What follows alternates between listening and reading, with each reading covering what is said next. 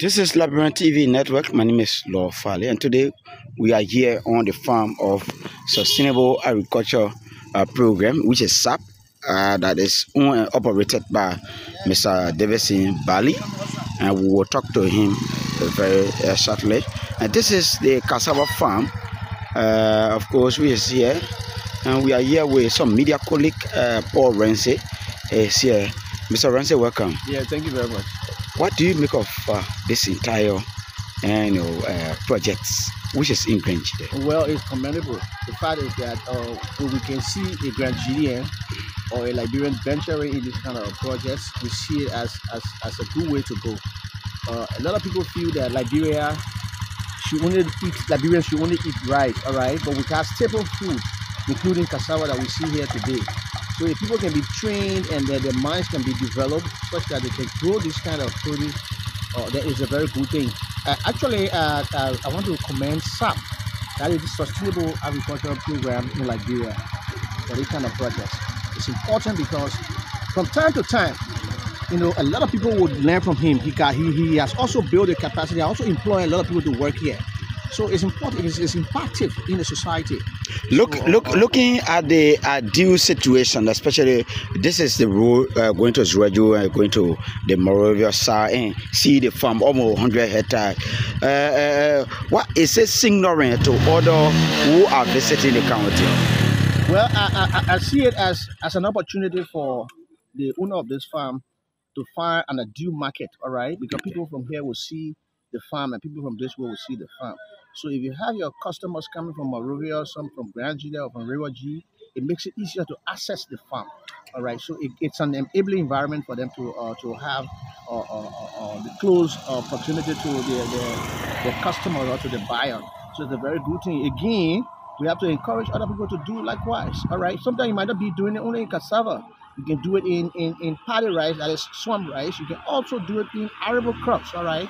When you talk about pepper, bitter balls and things like that, vegetable to be precise.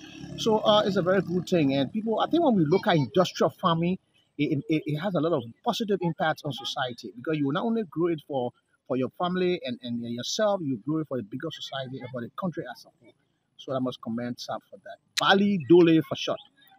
Mr. Rense, thank you for talking to us. Yeah, nice talking to you. And of course, he's my media colleague, and we have come on the farm of CashAPP. And of course, very shortly, we talk to Mr. Doely Barlee, who is the executive director of CashAPP on this project. Until then, you have a pleasant day, and of course, keep watching Liberian TV Network.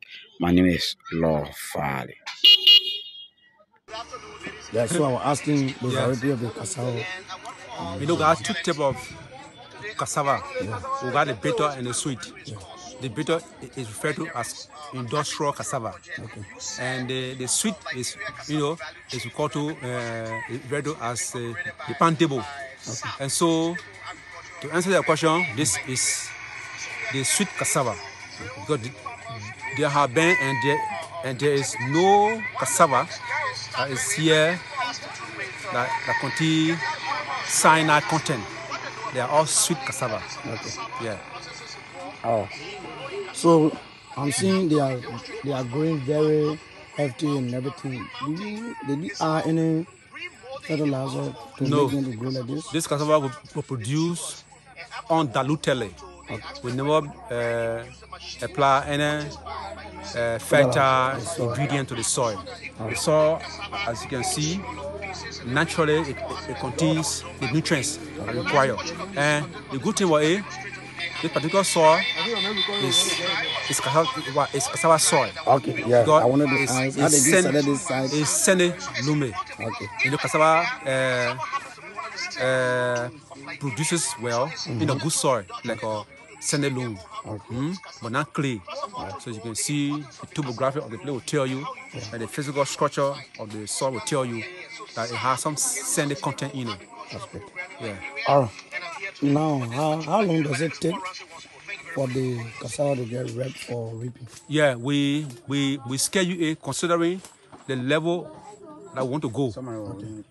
We intended to produce the cassava purposely for processing. Okay. So we're taking it for 1 year. Yeah.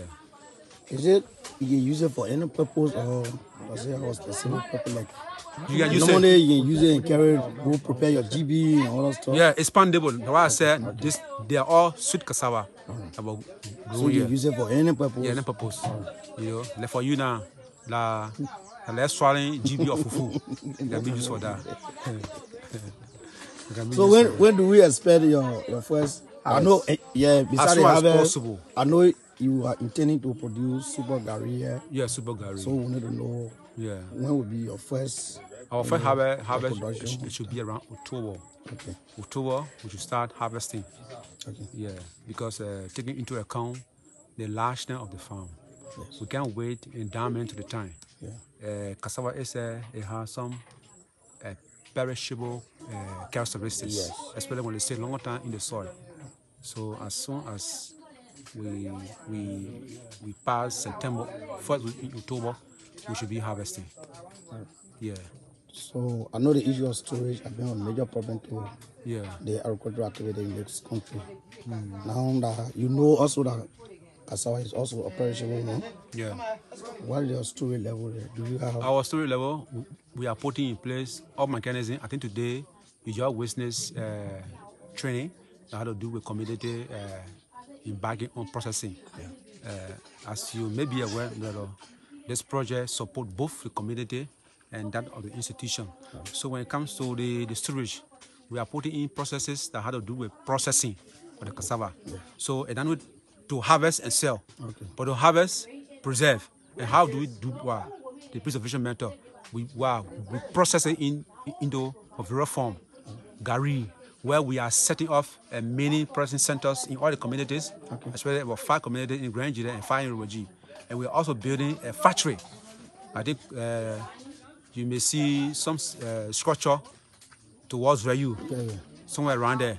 We are building a factory that will contain about 200 cassava bear a day with the factory just for processing into the raw product into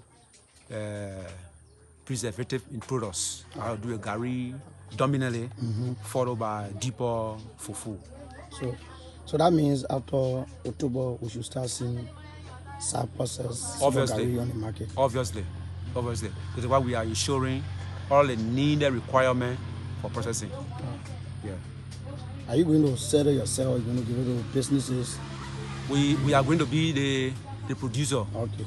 Meaning you will come to a petit trader. Yeah. You know, the project is a win-win, project. Meaning the institution, the client, and the community. So we'll be selling wholesale, while the petit traders, the aggregators will be buying wholesale and then carrying it and selling it on a retail basis. Yeah.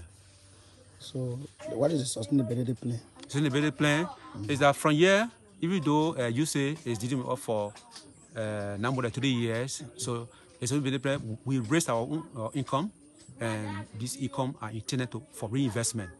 So this is a program, but not a project. Okay. And the project has a specific cycle. But in our own context as a local, if not second to none in Grand Nigeria, we are putting in place sustainability plan that have to do with reinvesting the proceeds into. This year we cultivated about 65 acres. Next year we talk about double A. So 65 plus 65. Could you imagine? So from here all the way to New to Old Sudan, we will do that. That's good. Thank you. All right. So, Mr. Doely Barlee, thank you for the time. It's a pleasure. You are welcome. Thank you.